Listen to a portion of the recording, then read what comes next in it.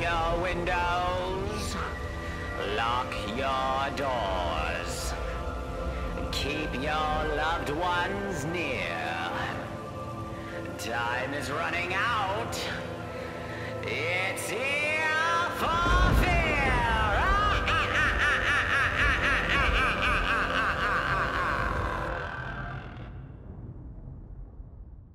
Welcome to Ear for Fear. This is Donovan. Hey, and I'm Rick. And this is the podcast where we talk about scary movies or movies trying to be scary. Today we're talking about Dario Argento's 1977 Suspiria. Supposedly this is his, people say this is his masterpiece. Before we dive in, quick synopsis. Susie is an American dancer, is about to attend a prestigious ballet school in Germany. As soon as she arrives, another student at the school is brutally murdered. Sinister deeds are afoot, and Susie starts to think that the school houses something very evil.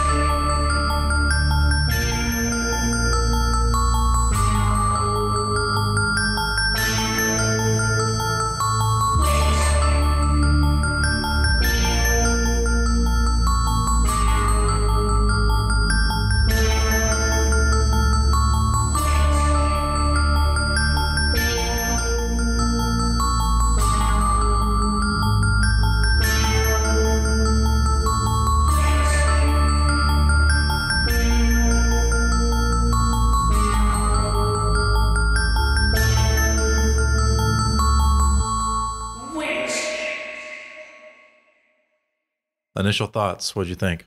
I actually really like this movie. That's cool. I like this movie too. It's definitely interesting that I saw the remake before I saw this one. There's a lot of buzz around the remake a year or two ago when it came out. God, time flies, man.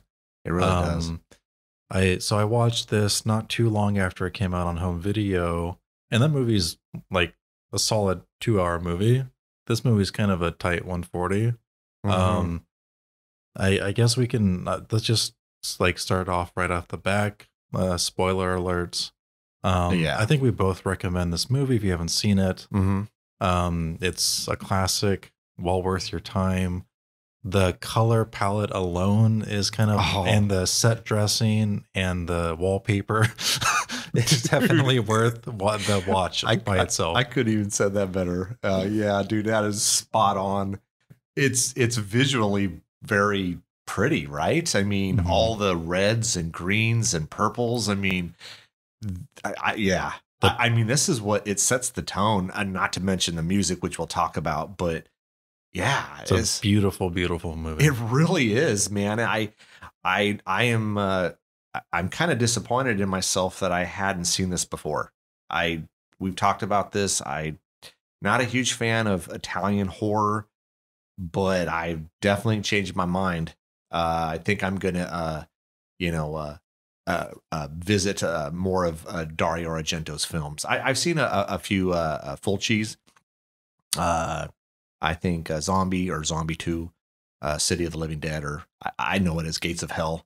But I think that's what soured my taste for horror was Fulci's movies. Not to say that they're not good, but they just, I don't know. I feel like they're kind of a lot of blood, a lot of stabbing, a lot of overdrawn kills, almost unnecessary to me.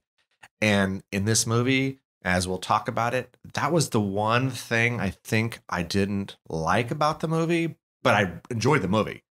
I would say the ending was a little hokey, and a couple of the killings. Yeah, you agree? Yeah, I can see your face. No, I find it so funny because if we're going to talk about I think it's going to be hard to talk about this remake from my perspective, just because I think that movie kind of dials everything this movie is doing up to like an nth degree. Because that movie is very hokey, but it also takes itself very seriously. It's just all the stuff with the witches is just wild. It's wild. Yeah. we talked about last week, what's that movie called? Goodnight Mommy. Yeah. And, that has like a mystery that's being doled out over time with, a red herring with a mother. But as we talked in that podcast, I felt like that movie tips its hand and it's revealed very early in the movie. This movie doesn't, and it's better for it.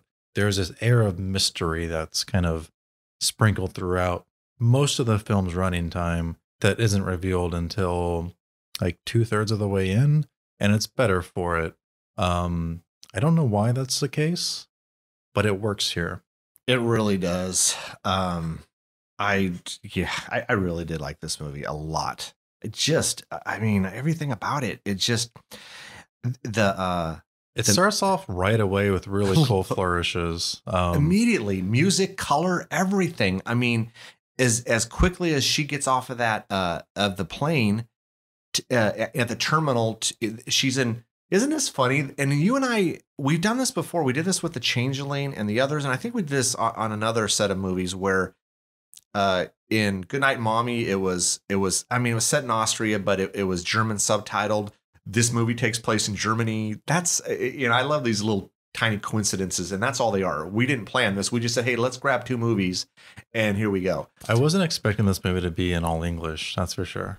I was expecting it to be like Italian or something, or French, because aren't they in France or something? No, they're in Germany. Germany? Yeah, they're in Germany. No, I think I knew this was not going to be subtitled. I don't think it really took away from anything. I'm nitpicking you here, yeah. But for like, let's say you were speaking German, this movie wouldn't be subtitled for you, assuming this was a German language film, right? Yeah. So let's just say non-English or whatever. Yeah, non-English. Okay. Yeah.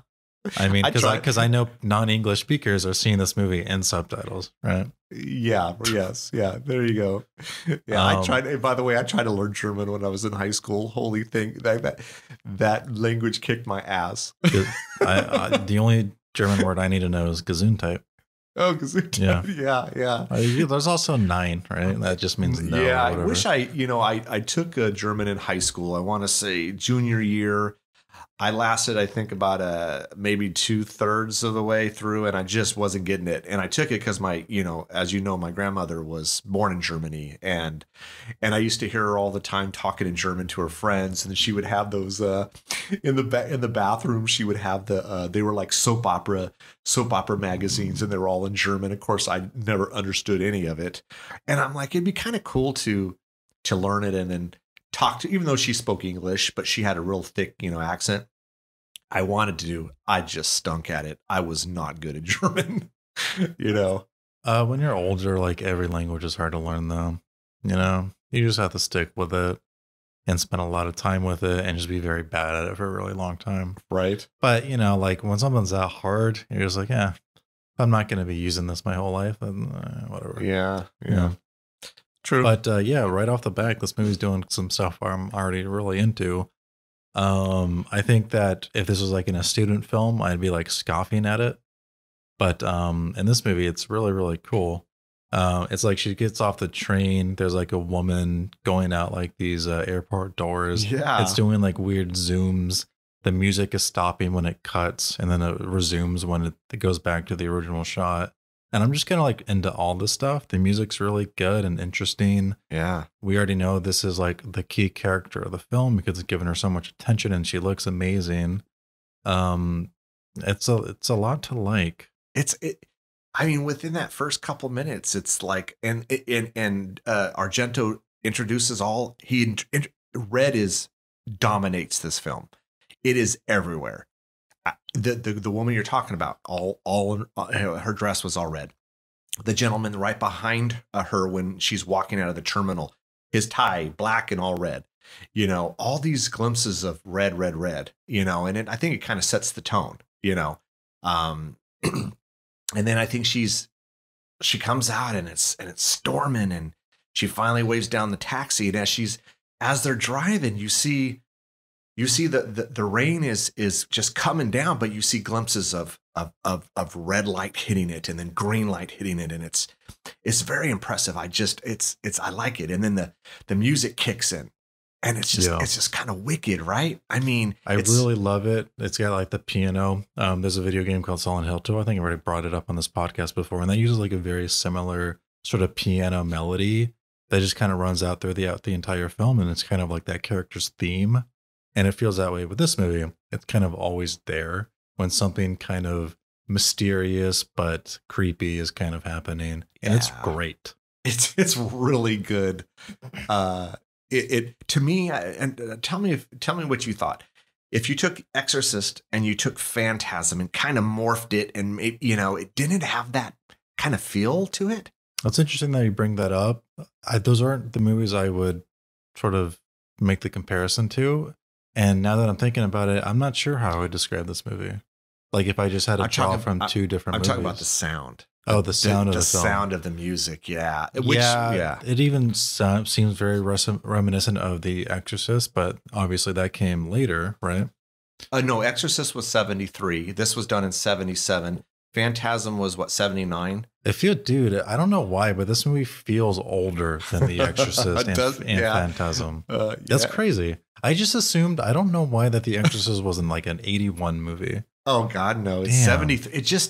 It's such a damn good movie, but it holds up, man. Okay. But again, then I would say that the score, that underlying melody that we hear throughout the entire movie is very reminiscent of The Exorcist. The music was done by a group called the Goblins, and from what I read or heard is Dario Argento used them a lot in his movies.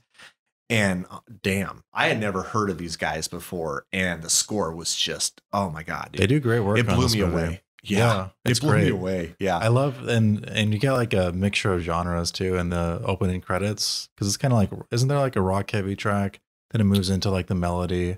Like there's doing like a few different songs during that opening sequence, right? Yeah, I think you're right. Yeah, yeah, I'm kind of into all that. It's kind of like right at the get go, the movie is just kind of putting you in like multiple emotional states just with its score and its editing, and I like all of it. Immediately, it set the tone. Like I immediately loved this movie. I mean, I just after all of these things that are happening within the first, say, 5 to 10 minutes, I was hooked. You know what's interesting, or what's curious to me, and any other movie, that like 10-minute sequence of, I forget her name, but the woman, which one? Not our main character, but the woman Susie. Who gets killed.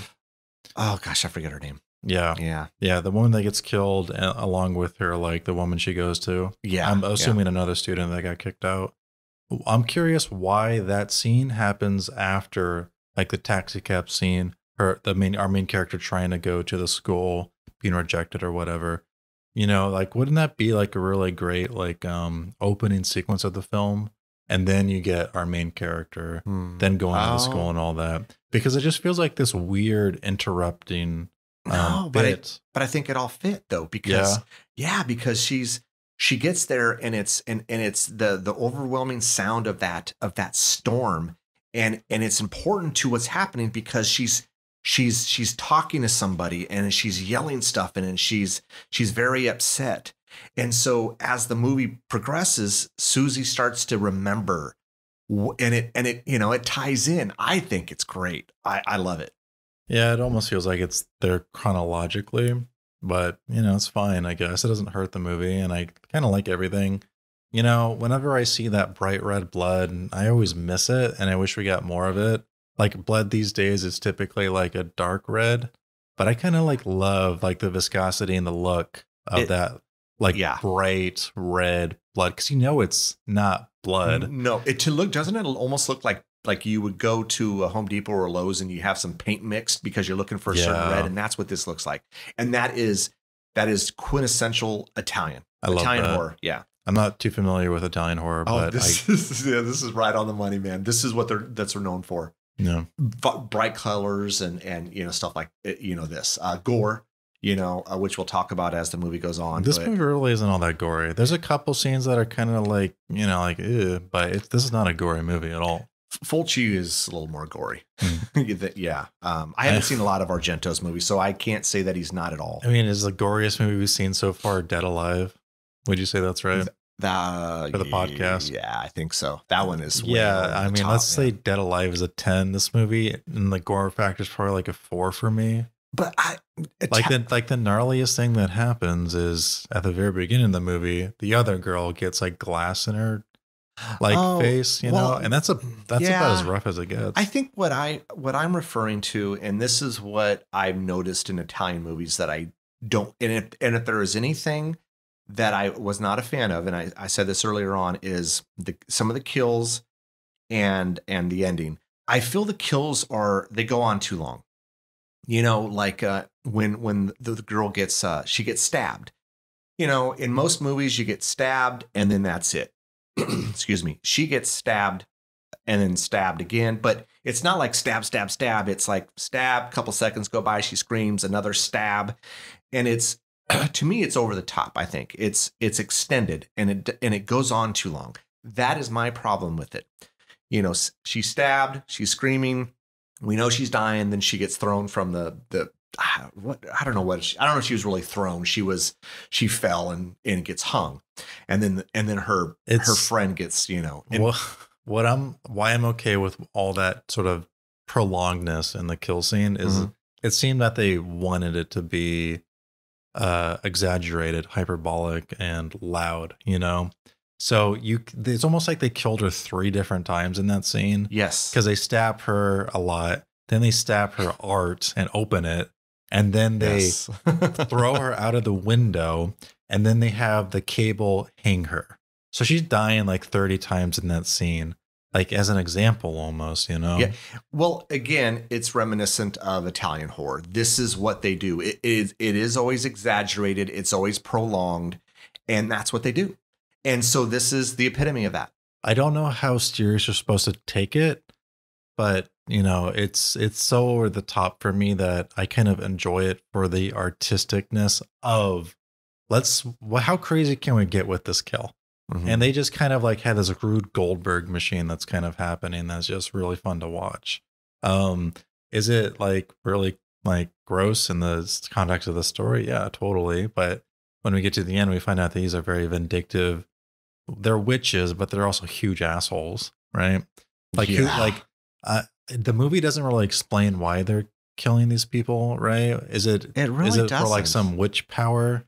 I don't know. It doesn't explain it. I can tell you in the remake, so spoilers for both films. Yeah. In the remake, there is sort of like this energy that they're feeding off of, in like a pursuit of immortality for like one person, basically. So in the remake, if they kill someone, they get like energy or something. Not exactly, but the ultimate goal is to do that.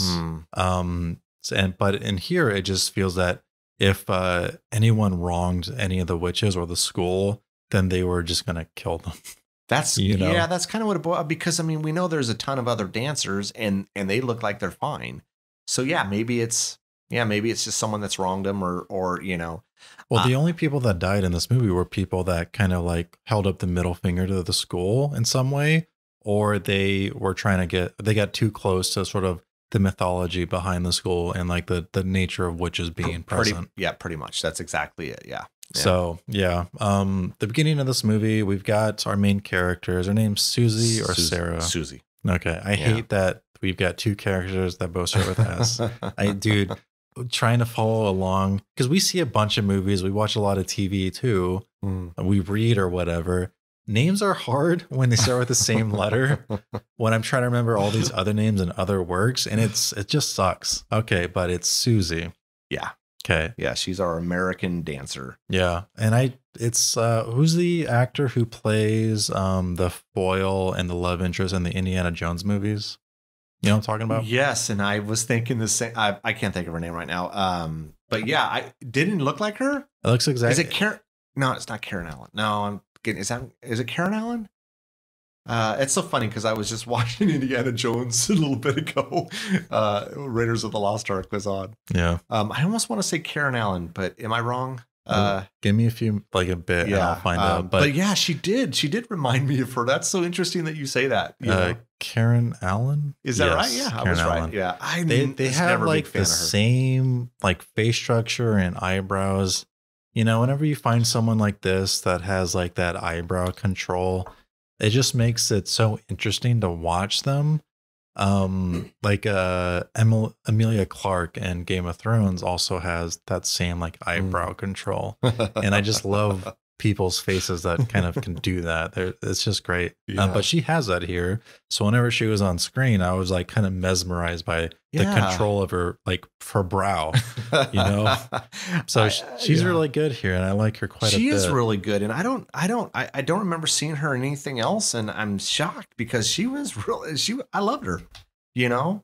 Yeah, I mean, she was, I don't know. She was very, she kind of I mean, I know she's the main character, but she really took over the movie, you know? I mean, I guess that's the whole, that's usually the whole, point of, you know, of the star is to take over, but she was great. Yeah. She's kind of a non-entity for most of the movie though. Because she's kind of just being like drugged and being like tired and sleepy until like the very last bit of the movie. But doesn't she always seem calm throughout the whole movie? She seems level-headed. Minus the eyebrows, but yeah, she always seems very calm and just always, I don't know, always at ease. Doesn't seem to, you know, all this stuff is happening, but it doesn't seem to overwhelm her, you know. She's very level-headed and not panicky. Even in the last bits of the movie where she's kind of facing this like really weird situation that's terrifying and, you know, supernatural, she seems to be mostly okay and handles herself properly. And that's kind of refreshing to see, especially in like an old 1977 horror film where it's like kind of treating its female protagonist in a very, very strong, respectable way. Yeah. Yeah. I like it quite a bit because she is very smart, level-headed, and not prone to really dumb, rash decisions. No, not at all. Very strong character. She's very matter of fact. She makes. I think they even talk about that. She makes a decision. She sticks to it. She sticks. You know. She's not like wrong in her decision making either. No. No. Yeah, she was right. Yeah, definitely about the whole apartment thing. You know, and I don't know. Did you understand that? Was it just really so? So she goes to stay, you know, obviously the one girl gets murdered and she gets there. She checks in. The room's not available. Hey, you know, you can go stay at our third year student's apartment. You know, you're going to pair this. And she seemed to like it. And they were kind of adamant about her staying there. Why was that? Just so because she's new, they could have control over her. And this is where like the remake comes into play for me. Okay. Because that movie actually explains why they want her there. Okay, so explain, yeah. And that's because this person is almost like they have some sort of like otherworldliness, some sort of power that would then lend one of the the top of the hierarchy witches to get immortality. Like she has some sort of prescient power that can control other dancers and people and you know, it's like she's got witchy powers that, you know, the big witch can use, I think. Okay. If I'm remembering the movie right. And so her staying there? But in this movie, in the original, I don't know why. It almost feels like it's a power play, just some way to exert control over the dancers to make it seem that they need to be here for whatever reason. Well, yeah, I mean, it's yeah, I think that's really it, you know. Yeah. You know, I guess insert dominance. I guess I mean, you know, she has that episode where she's walking down the hall to go to class. Did you find it interesting that the room was called the Red Room?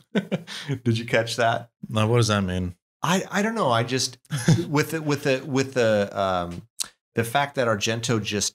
I mean, there was red everywhere. It was red. It was red. It was red. The building was red. You know, red walls and red wallpaper and red this and red that. And then the dance room was the red room. You know, we always associate red with what? You know, dead. You know, maybe death, evil, blood. I mean, you know, all of these things. And so I just thought it was interesting that the main dance room was the red room. But when she was going down the hallway.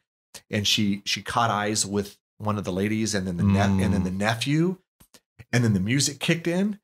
Again, just I don't know. I just thought it was a kind of a I don't know. The scene itself was very impressive. I just loved the whole feel. And she's walking down this hall, and she just feels like this this overwhelming feeling that something isn't right. And she becomes like kind of weak and faint and, you know. Yeah. This whole movie, I thought it was going to be set up that she was going to be like fantastic in some way, but that doesn't seem to be the case. So I'm not quite sure what their interest is in with this American girl from New York, you know? Yeah. That scene that you're talking about where that sort of mirror or glass reflects light into her eyes. Yeah. And it's like some supernatural forces like overtaking her body or whatever. I thought, oh, something like they put something inside her or something, you know? But that's not the case. Yeah. It's kind of weird that all this stuff kind of happens around her, but she's not really important to them at all. Yeah. Right? Yeah, I mean, I don't think she's seems- important at all. It doesn't, if she is, it's definitely not explained. Yeah. I mean, maybe it was as simple as they wanted her there. Something happens to her. She, of course, faints, and she's, faints while she's dancing, and she's bleeding, and it's their way of keeping her there. But again, also, for like, what reason? Yeah, they drug her the entire time too. Yeah, was it through the wine or whatever she was drinking? Mhm. Yeah, I mean, yeah. Yeah, it's definitely curious. They don't explain any of that. No, I mean, if they did, I sure the heck didn't catch it. In the remake, there's a reason for all that stuff. Is because this person is actually important for some Yeah. reason. Like they've discovered she's important because we can get immortality from her in some way. But here it's like, well, why are they even in a school of dancers? You know, like why do they need all this like dancing school shtick around them? Yeah, You know, it's weird. Like if they were somehow feeding on the dancers, they certainly kill all of them a lot. Kind of interesting how I'm sure they've always murdered. So how are these people not like found out in some way? Because it's been going on Yeah. for at this point like 70 years at least. Do you think maybe it's just their, I mean, in order to do what they have to do?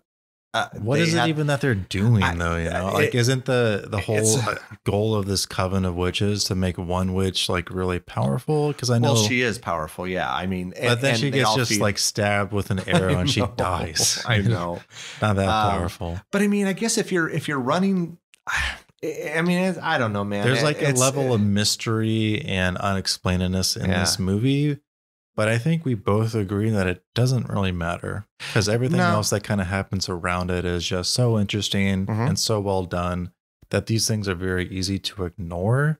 And the surface level explanation for what's happening is kind of enough. Yeah. Yeah. And these Agreed. deeper questions, I don't need the answer, and I'm not sure why. Yeah, I'm fine with it. I don't care. Yeah, I'm okay with it. Me too.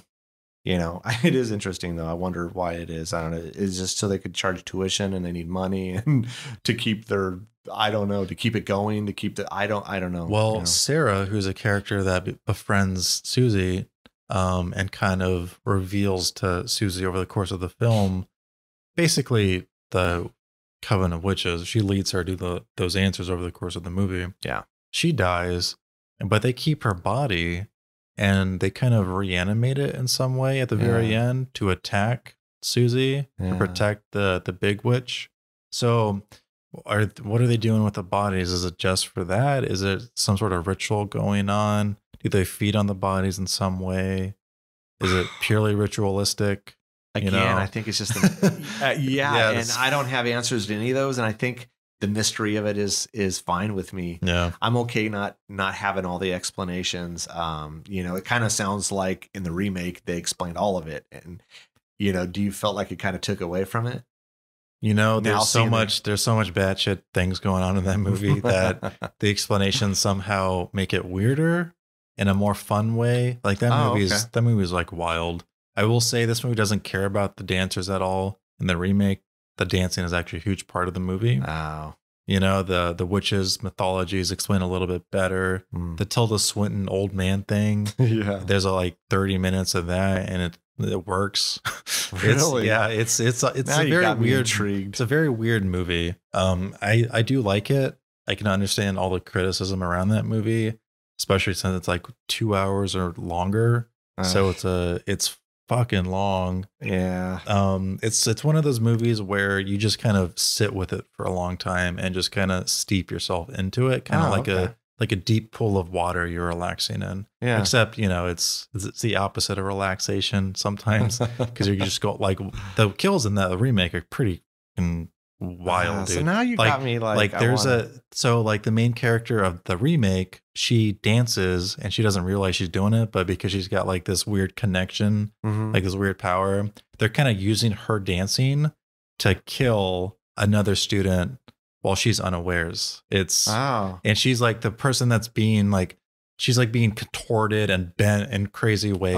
Oh, wait, really? Yeah. Oh, I love shit like that. And that. it's like intercut with the main character dancing, you know, it's pretty crazy. So like she moves in a not normal way. Like she's being like her like arm is bending the wrong way. Her back is like twisting and then it like breaks. It's crazy. So now you got me. I now almost, because I rebel against these remakes, but now you kind of got me like interested. Like maybe I want to check it out and kind of compare the two. Like remake is kind of the wrong word. It's kind of like a reimagining, reboot or whatever they call it these days. They got so many different names. You know? It's like taking the idea of this movie and then sort of putting more mythology into it. You know what I mean? Yeah. Yeah. It's interesting. But this movie does stand on its own, right? Oh, yeah. Even if its mythology isn't necessarily explained too hard. No. It just kind of like takes this idea of, you know, what if there was like a group of people that can make bad shit happen to people? And then what if they were in like a dancing school? Yeah. There you go. And you get this movie. And then, of course, what if you like put the most, like have some of the best set dressing people on the planet, put them on the small budget horror movie? Yeah. That's great. Yeah. It really is. Everything about it, man. The wallpaper and decoration and furniture, it just, everything worked. Everything worked. You know, it was brilliant to me. You know, and again, I feel embarrassed that I haven't watched this until basically today. I should be ashamed of myself. Nah, you're good, man. you can't have seen every single thing on the planet. I know, but this is considered like a classic, you know. Especially, you've seen it now, though, man. I have.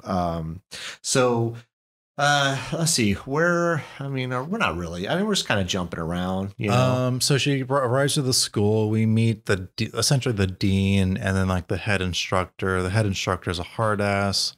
The dean seems like a very nice, level-headed, logical, smart, nice woman. Yeah. That seemed to know Susie's mother back in New York, right? Yes. Yeah. Or her aunt. Her aunt, I'm sorry. Who was also a dancer. Yes. You know, we know Susie's a good dancer. We know she's experienced. We kind of see other dancers. The only two characters we really see here is Sarah and Olga. Olga's only around for like 10 minutes when we see her at her apartment. Is it Olga or Helga? I don't know. It's really something Ga. We do this already. It's Ga. It's something Ga. I thought it was Helga, but it could be Olga. Maybe it is Helga. Helga is like an eccentric character, but it turns out she doesn't matter at all because we never see her again. She's not even relevant. I thought she was going to be like some interesting character. Like I thought she was going to be part of the coven. I thought she was at least going to be killed in a cool way for being a dick. Doesn't she look like a friggin' witch though? She looked like a damn witch. What's that? You know, that TV host with the long black hair. TV host. You know, like they play on it in Ed Wood. Elvira? Yeah, she reminded me of Elvira, but without like the long, crazy 80s hair or whatever. No. She's really white. She's got the black hair.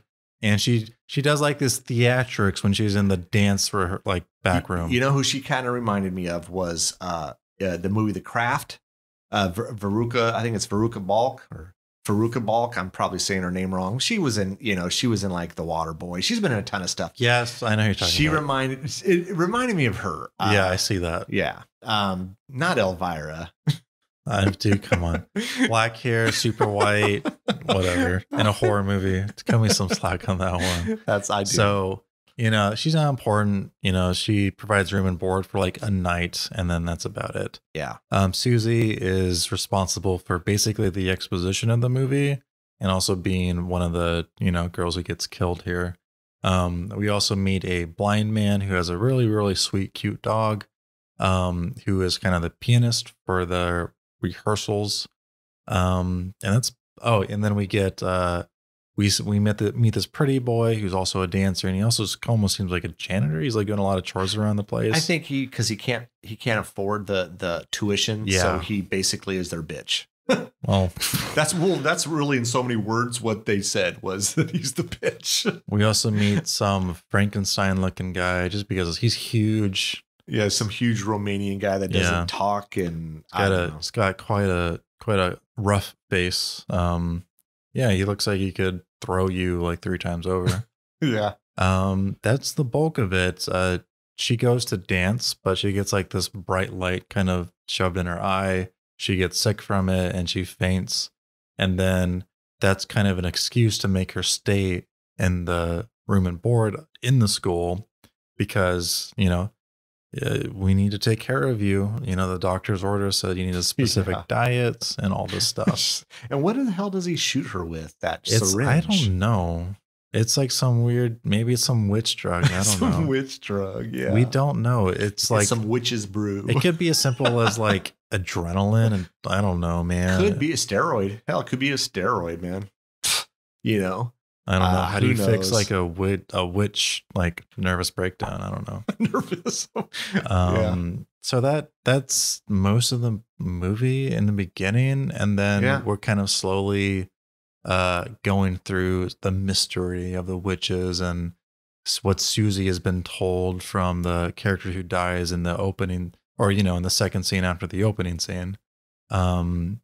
And it's mostly just one long thread being unraveled until we get to the climax of the scene. It's like a mystery horror. That's what this. This is very common with Italian. And I'm probably going to say this wrong, but they call it giallo, which in Italian means yellow. And they used to write these kind of pulp novels, and they would come with yellow covers. And that's why. And so it just kind of morphed into, and that's what kind of this movie is they call it like a mystery horror or giallo.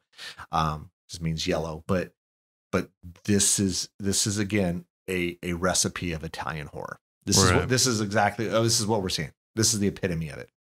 So Susie is eventually killed off, presumably for getting too close. Oh, not Susie. Susie's our main character. Sarah. I know, Sarah. Sarah's the one. They need to stop making these names all the same. Sarah, the friend, dies, and she dies in a pretty gnarly way. I think she's not even looking. She's kind of like taking care of Susie and trying to tell her like, hey man, weird stuff is happening. And everything goes red. The lighting changes. She's like running away. She's kind of being cornered wherever she goes. Yeah. And then she goes to like a secret room, kind of like finds an escape, goes through the escape. She doesn't notice that it's full of barbed wire. She falls into the barbed wire. And man, this was hard to watch, even though this was fucked up. Like obviously the actor was just in like, it's like wire, like normal wire or whatever. Even that would be dangerous in a movie setting. Really? Yeah, hell yeah. Okay. Yeah, I was thinking about that, watching this going, okay, yeah, it's supposed to be barbed wire, but it's probably just regular wire to make it look like it's barbed wire. She could probably got cut during it. Oh, damn. Yeah. Okay, well, shit. Oh, right. Well, okay, that scene was fucked up, man. Yeah, and then that's like obviously one of the worst ways to go because that's not even killing you. You're just kind of stuck in an agony the entire time. Yes, yeah, you can't get out of it. You're just gonna basically bleed to death. And then after all that, like she's like 5 minutes running away in a panic. She gets all cut up in barbed wire with basically no way out. And then when she's about to get out, they slice her neck with like a razor blade, like a switch razor or whatever. Yeah. We forgot to mention though the blind man, because he died at this point. He died already. Yeah, so the blind man. So these fucking assholes. They're like, there's like the nephew who's like the nephew of the dean, and she's the nephew is always with like a nanny type character who seems to also be like a cook for the school, and they were probably going to mess with the dog in some way, and so the dog, who's been like the sweetest dude ever. He's only ever been chilling outside of the school. He's probably chilling out there for like 8 hours, being a good dog. Yeah. And that would suck for him. That's way suck for him, man. And so like the dog, he probably even knows that these guys suck. And maybe he senses evil, maybe? You think maybe he senses? I don't know. Totally. This is dog. They do that in a lot of movies where the dog senses, This dog is also just a cool dude. So he probably just like a really good judge of character. And so they're probably going to mess with him. He bites the kid. And then they fire not only do they fire the pianist, the blind pianist. Yeah. And, She was she was rude, disrespectful, threw his cane. It's like, this is somehow your fault. Yeah. That's fucked up. He's blind. Yeah. It throws all his shit. What the fuck, man? Yeah. Huge assholes, man. So they, not only do they fire him, like humiliate him with, before all the students, but then after he has like one nice night at like a bar where they're doing like this cool dancing, I've seen that dancing before. I have seen it in another movie. I like it. Yeah, it's a German thing. It's really cool. It's a German dance they do. I saw it in National Lampoon's European Vacation, where they're obviously in Europe and they go to Germany and the same dance.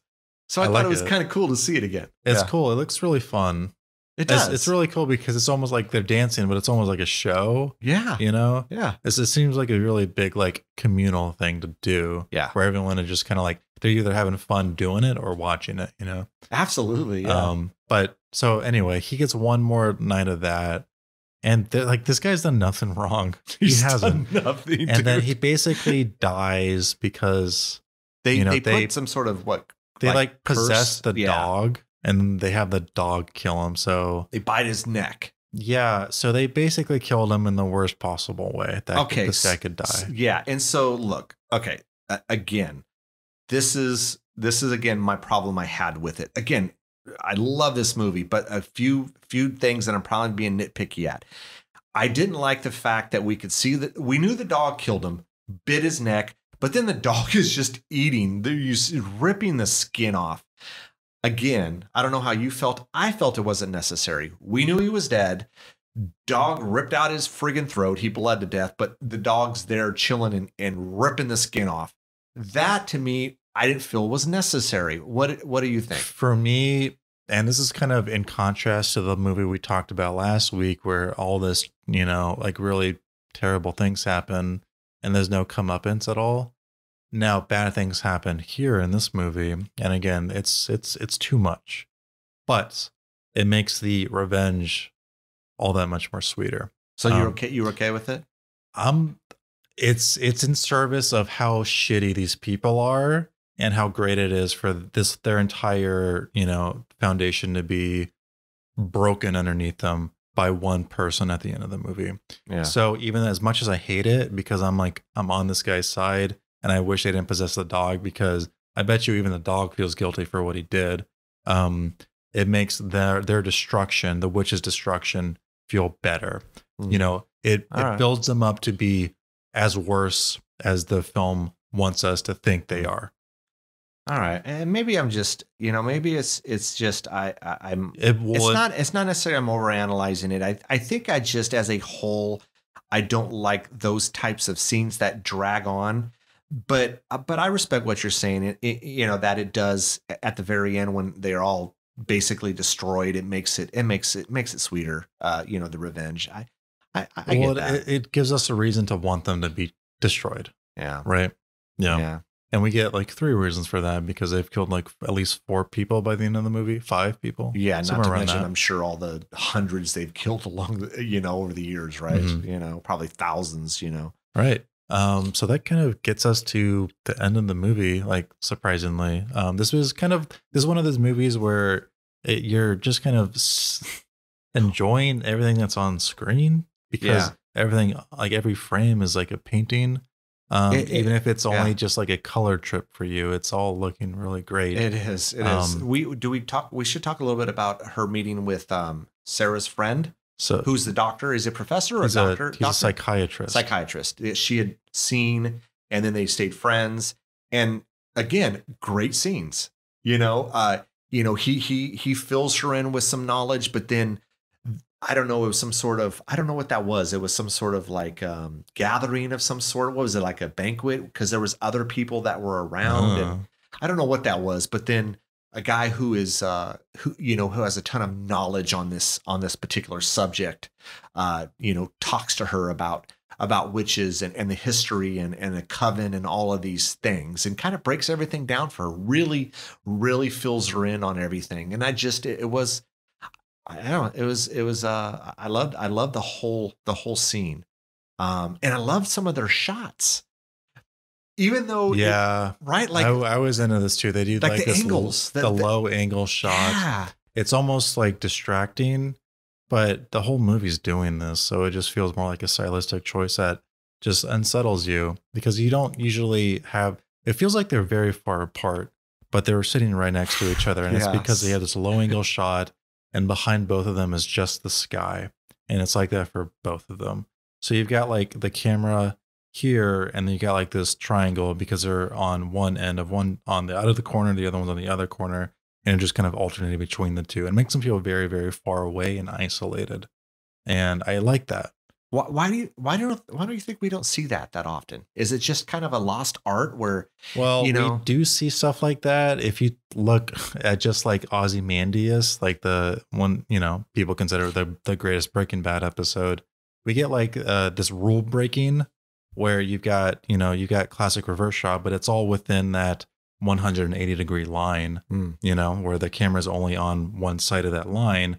But then in Ozymandias, just to like fuck with you and because everything's crazy, so we're gonna break the rule of filmmaking here and go across that line, and it just unnerves you, you know. So you only see that when the filmmaking is trying to be in tune with the story and make you feel unsettled in some way. That's kind of hard to pinpoint without thinking like, or just knowing, okay, this filmic technique is being used purposely here, and they do that here, and it's really great. I just wish we saw more of it. Not necessarily in this movie, just as a whole. I love to see I love to see odd different angles and camera. You know, Brian De Palma's notorious for that. He has these really distinct camera angles, and he uses them not in all of his films, but a lot of his films. And it's just you don't see it a lot. And I just feel like it's a lost art that has been lost. It's just been lost along the way where people know. You don't think so? I just think you're not watching the right movies then. You know what? You're probably right. Maybe I'm just not selecting the right ones to see see this. You know what I love is the zoom in or even the zoom out. I fucking love that. It can be the hokiest thing on the planet. I love it too. If there's one thing filmmakers love to do, it's to make it seem like you're not watching a movie. But when you do a zoom in or a zoom out, you're bringing attention to the fact that the camera exists. And it's all one shot, right? Because it's going from you see the mechanics of the filmmaking. Tarantino does these really well. Yeah. He does it in like Django Unchained, and when we're meeting Candy, DiCaprio's character, when he's like being introduced for the first time, and he looks back at them. Yeah.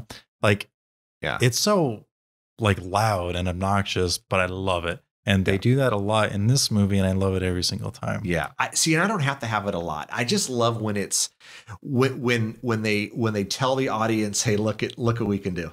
Yeah. You know, we're not going to do it a lot. We're not going to shove it down your throat, but look at this.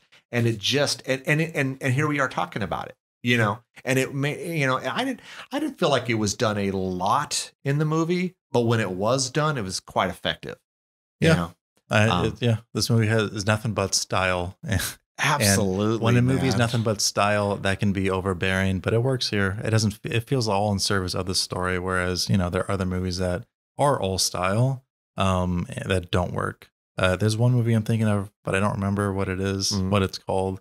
And it's a fine line, but this movie doesn't cross it. No, I don't think so at all. Okay, now we know everything. The Sarah friend and then the friend of the friend is all exposition for the witches and the witches coven and all that stuff. Kind of like the rules of what's going on behind the school. Yeah. And then we get to Susie not eating the meal that she's been given throughout the whole movie with the wine and all this other. She finally. She just doesn't eat it. So now she's not going to be super sleepy like she has been through the rest of the movie.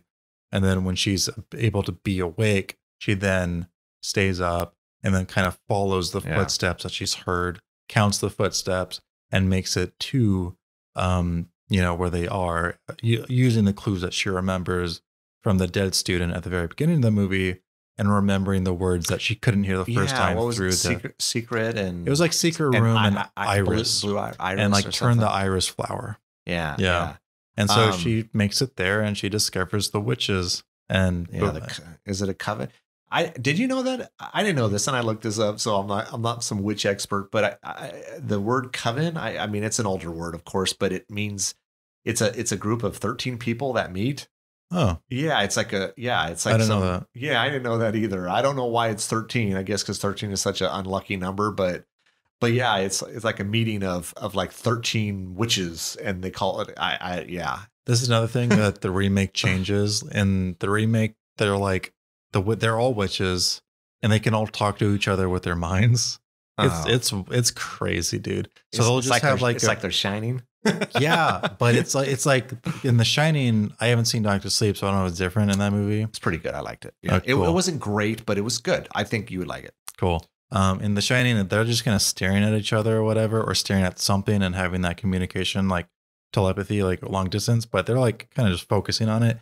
In the remake, they're just kind of like doing everything like normal and even talking and all that stuff. But like there's like another conversation going on all in their heads. In the remake, is it similar to this one where it's both men and women that are witches, or is it just just women? It's like all women. Even the school is like an all women dance school. I mean, because would you say in this one that, I mean, it's not quite explained, but are we to believe that just the women are witches? But I mean, because there's also guys that are part of this. See, I mean, the nephew, that the Romanian kid, or I'm sorry, not the Romanian kid, the Romanian guy, the big towering figure.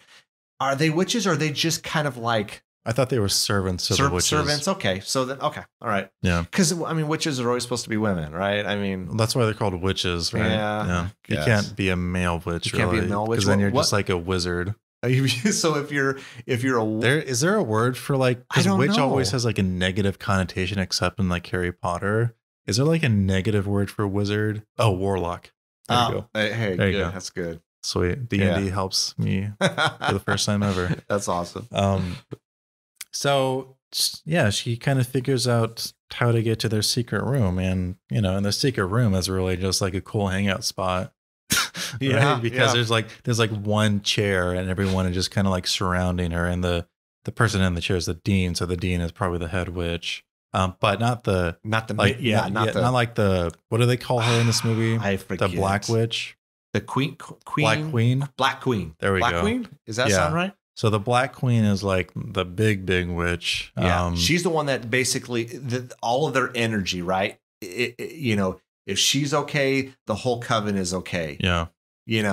And she's like the queen ant almost, like, except I think in ants, they can like replace the queen. So imagine like an ant colony where, if the ant dies or the queen ant dies, then the whole colony dies. Or like in vampire movies where you kill the main vampire and supposedly all of its servants die with. This is a huge cliche. You also see in like sci-fi movies like kill the main computer or something, Yeah. So that's what the case is here. And so but the whole setup to this, and this is why I enjoy the, again, it's just very visual. The music of we've explained is sets the tone, and this slow walk down this kind of hallway for her to get to this room. The buildup, it's very intense, Yeah. And it's perfect. It's executed so well. Yeah, and the music makes this movie. I do feel like the movie is overused quite just a tad. But I like the song so much that I'm okay with it. She discovers the witches. She's trying not to be seen. She thinks she's seen by the nephew. Big guy kind of investigates. She kind of backs away. Where she's backing away into, she sees the dead Sarah. And they've got her in like this ritualistic, almost Jesus-like pose. Yeah. Where her limbs have been like nailed into like some sort of like podium or something. I don't know what that was. It looks like she was laying flat, right? They like put pins in her eyes, and she's all beat up. Yeah, it's very disrespectful. Because didn't the dean at this point, the dean was like, look, the American girl, we need to kill her. Mm-hmm. She's trouble. Let's get her the hell out of here, right? Well, they don't want to get her out, they just want her dead. Well, that's what I mean. Yeah. So she's kind of running away for that, but she was just discovered. She probably would have been dead anyway. And then in her attempts to sort of hide away, she discovers the Black Queen's room, and we haven't seen the Black Queen up until this point. We've just seen her like silhouette, and we've heard kind of the snoring, I guess. Mhm. I don't know. Heavy She's very breathing. distinct snoring with like a whistle. Into I mean, it. we find out she's, I mean, I don't even know how old she is, right? I mean, She's at least 100 years old, I think. yeah, maybe. Yeah. Yeah. And so, yeah, she's in this room, and we get this kind of interaction. I mean, really Susie isn't saying anything, but it's this Black Queen is, you found me, you're here to kill me. And I don't think that was really it at all. It was just she was looking for a room to hide in. Yeah. She picked the wrong room, but I mean, well, I'm here, so Well, she wasn't even gonna do anything, and then like the Black Queen like sicks the dead Sarah onto her, and that's one of the most terrifying things I've ever seen. The makeup was killer. It was, man. And she's just like terrifying. running at her with like a knife or something. It was terrifying. Yeah. She still has pins in her eyes. I don't know how they did that. It's crazy. I don't know. Yeah. No, it was pretty sick. But it's raining again, and there's lightning going on, and she's able to see like this silhouette of the Black Queen because she turns invisible, so she couldn't see her anymore. But she sees like the silhouette whenever there's like a lightning thing. That's like a streak of white light. This is my I had a humongous problem with this. Is this like the best they could do with this ending? Because this is where the hokey comes in. I just thought that was so bad. I thought, couldn't you have conveyed this better? So with some weird like light outline. I don't know. It's okay to be wrong sometimes, Dad. This works 100%. You found this to be okay? With everything else that I've seen in this movie, I'm like, whatever, man. Maggots are falling from the ceiling. This old lady who can't move at all turns invisible, and that's how it works to be seen. Whatever. Yeah. What is she? She's some what was that? It was some sort of like statue or figurine fell, right? Peacock. Was it a peacock? It looks like a peacock. Yeah. And it had all these little, I don't know, feathers, but they were not really feathers. I mean, you could almost call it like an arrow or some knife or something that it was something sharp she could pick up and use as a weapon to defend herself. Or and she kills the little asshole. So if she dies, that means every witch dies. That also means the school is like crashing down. And she escapes, and I guess all the other dancers died in the school. We don't know. They don't explain. Just as collateral damage, maybe. That's not. Hopefully, cool. They got out of there. Maybe. Well, weren't they gone? Yeah. Remember the one of the women said they were all gone for. Was that same night? Okay, that was the same sweet. Night. They went to like a show, or that means only the assholes died. Only all the witches and all their. Sweet. Servants or whatever died, but wasn't that ending super abrupt? It seemed like it wasn't drug out at all. No, like I felt her walk down the hall took longer than the actual like ending. It was like stab, everyone dies, school catches on fire, she's out, credits. The movie knows when's to end, man. And I had no problem with it because sometimes movies they just drag it out. Yeah. Yeah, I agree. And this movie just kind of ends. Hey, that's all the story we got. Let's finish this up, and you can go throw away your popcorn and enjoy the rest of your night. I like this movie. It's pretty good. It's really fun. It's a really great time. It's great to look at. The score itself is almost worth the price of admission. Serious. I was watching the movie and listening to the score. I was like, I want this. I want it on a ringtone. I want to be able to use it. The whole when the music's playing and it does that noise like witch, like in a weird kind of, I don't know, voice. I loved it. I absolutely loved it, man. Everything about this, like I said, a couple things here and there, but as a whole, great movie. Just wish I would have seen this a long time ago, but anything else that we want to talk about? Anything we forgot? I don't think so. I think we hit everything, right? No, I think I'm good. I think we've talked about everything I want to talk about. Yeah. I mean, great movie, visually stunning, great music, acting's very good. Really good movie. Yeah. Yeah. Cool. All right, then. I guess that'll do it. All right, sweet. Well, that's it for this episode. Come back next week. I think we're talking about the 2020, which is interesting. I don't think we've done a movie this recent.